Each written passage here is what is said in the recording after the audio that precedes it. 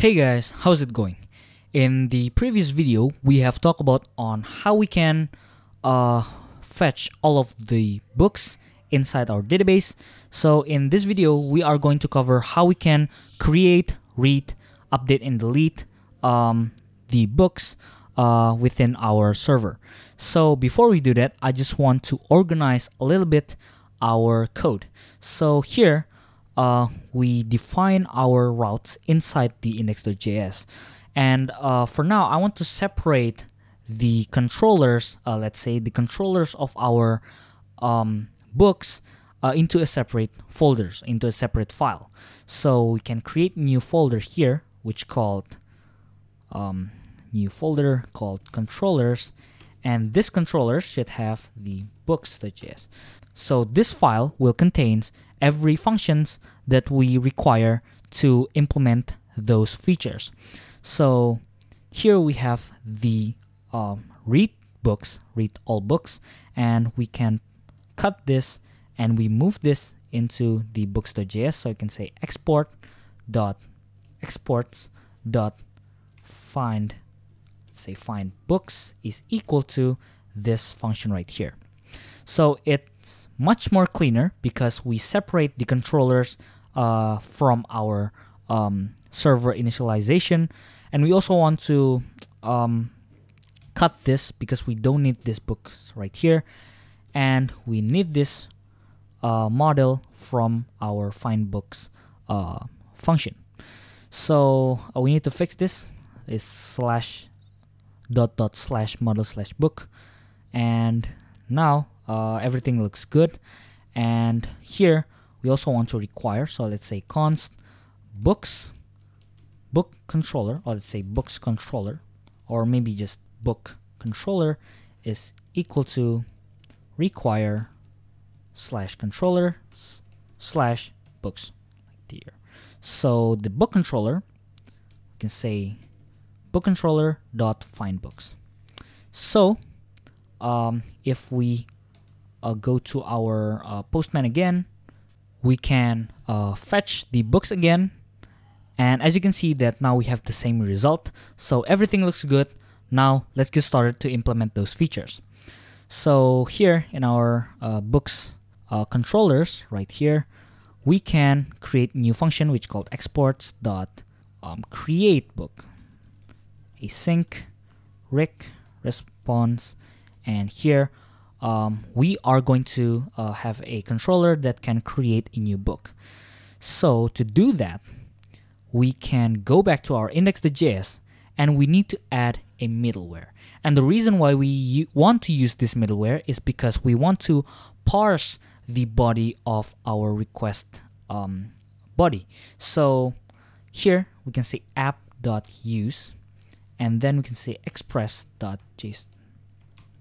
And I'm going to talk a little bit how we can use this middleware just for a moment. So here I can say const data is equal to request.body. And for now, just for testing purposes, we just want to console log the data. So let's see what's inside this data. So if we reload in our Postman, I'm sorry, not the get, but the actually we need to register our create book function inside this post and books book controller dot create book. So this should work. So we post the slash books and we hit send. Now we can see that we actually have an error.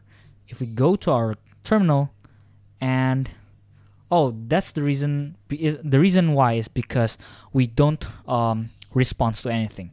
So let's say we respond the data itself. So forgive me about that. So we go to Postman again, and we set the body to raw and JSON, and here we pass the title is equal to maybe start with Y from Simon Sinek. So let's say the author is Simon Sinek. Sorry. So we hit send, and we should get this. So inside this rec.body variable, we have the JSON body of our request. So we can use this rec.body variable to create a new book. So to do that, we can say, so const book is equal to book dot and new book, and here we pass the document, and document lives inside the rec.body. And after we create new book, we want to save it inside our database. So let's say book.save, and this save function is asynchronous, so we need to use await for this particular line of code. So now we want to rest.send. The data is equal to book.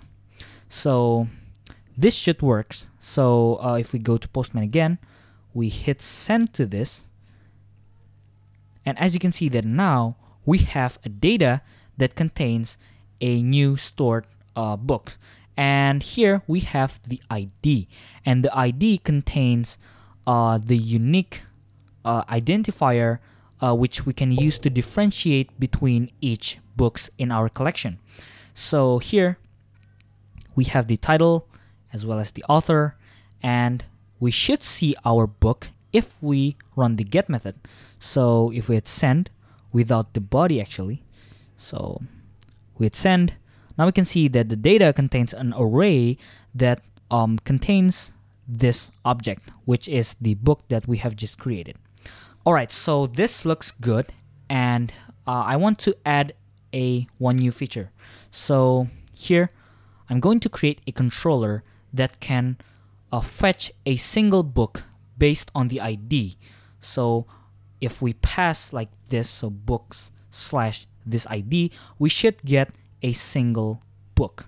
So to do that, we can say exports dot find book. So this is find books, and this is find book just for one single book.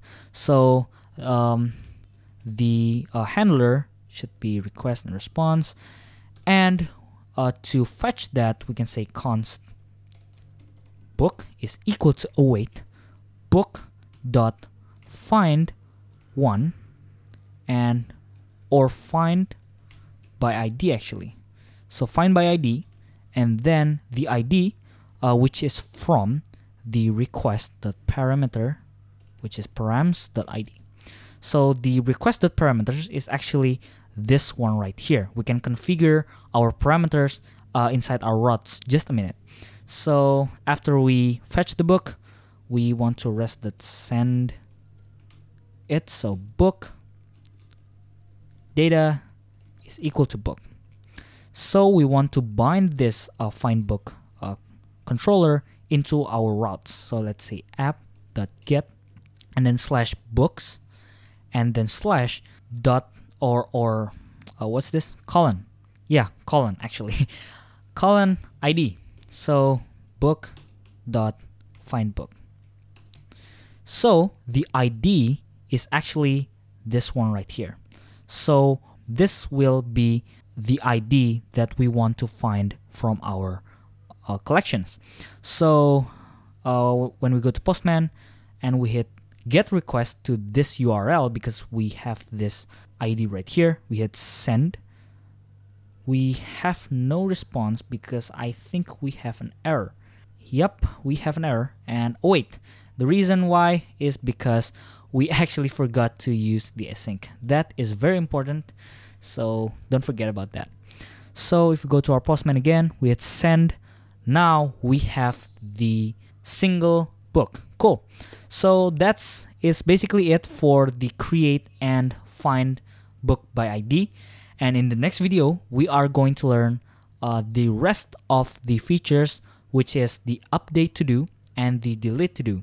So stay tuned. Hope you guys enjoyed. See you in the next video.